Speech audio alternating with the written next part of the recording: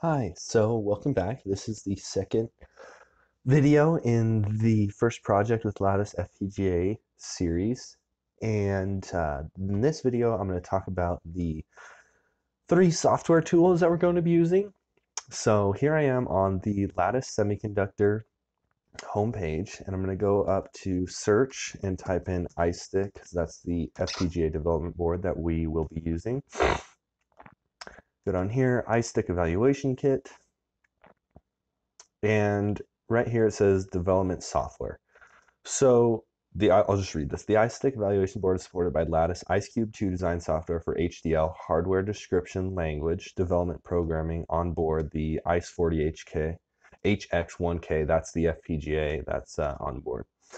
Then the SPI flash is done with Diamond Programmer version 3.0 or higher. Download Diamond Programmer now. So what this basically says is that the HDL is developed in one program, and then you generate a bit stream, and then you take that bit stream, put it into a different program, and then that's how you flash the development board. So it's a little different if you're used to something like Vivado. I actually just got started in that, but that has everything into one pretty much, I believe.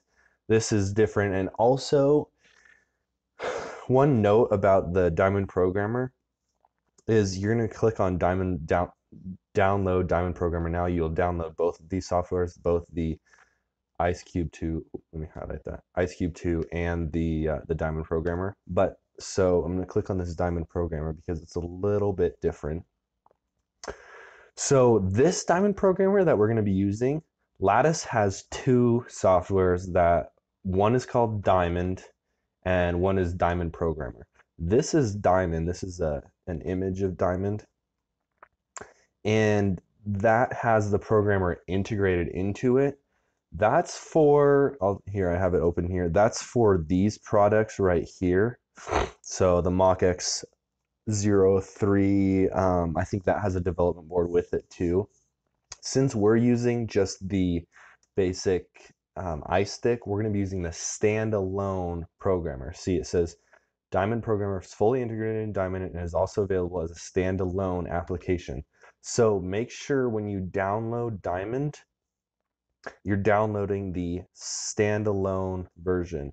Okay, so it says standalone, Programmer standalone. 3.11 is the latest. That was June 1st. That's what I have. And I'm on Windows, so obviously I downloaded the Windows one because you can do this two ways. This page right here I got to from searching the Icestick evaluation kit, which was the page I showed in the first video, right, with all the pictures. You can also just search Lattice Diamond. There's a lot more options right here to download, but like I said, what you want to do is download the standalone programmer, which is right here. Standalone programmer. So unfortunately, it's two different programs that you have to download from Lattice, and but it is what it is. It's not that hard to use. Next note, in the IceCube 2 software, which is the HDL, the HDL development, here, I'll click on it right here. It doesn't have, again, it's different from Vivado in terms of you can't actually type the test bench or the code directly into the program. You have to import your files. So to do that, you need a code editor. I use Notepad++. It's free. It's great. Just search Notepad++, download, and that can save in, I'm going to use Verilog, so .v files, and then it can save the HDL files as well as a bunch of other languages. If you have another code editor that you want to use, that can, as long as it can save Verilog files or HDL files, then it should be totally fine.